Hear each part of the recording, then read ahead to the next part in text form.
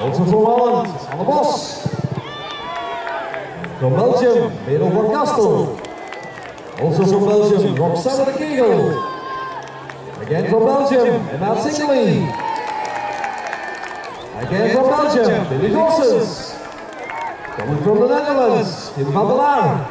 And finally, from Belgium, Lotte Wolfs.